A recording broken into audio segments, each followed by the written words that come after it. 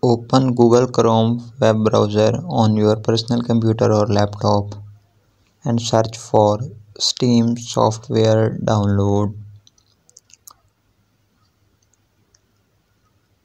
2024 free. Click on enter, scroll down. You have to scroll down.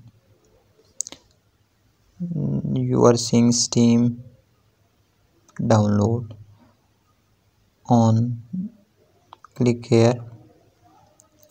After clicking, you will see this menu. You have to click on the green download.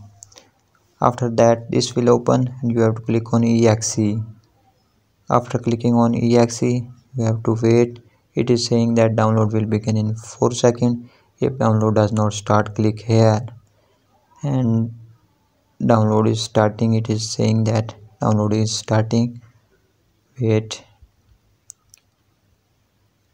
You can see on the right top corner the file is started downloading. So let's check in download. So the file is started downloading.